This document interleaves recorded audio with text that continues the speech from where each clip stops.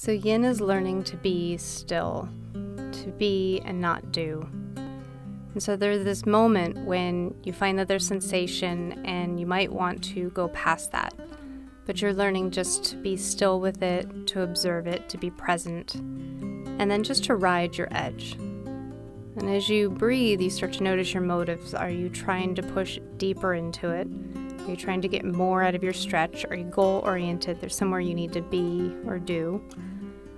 Or maybe you're avoiding all sensation. You don't want anything to be uncomfortable. So it's that fine line between feeling some sensation, but not so much you're in pain or discomfort. And when the sensation arises, how do you create space? How do you observe it, be with it, and just learn to be still?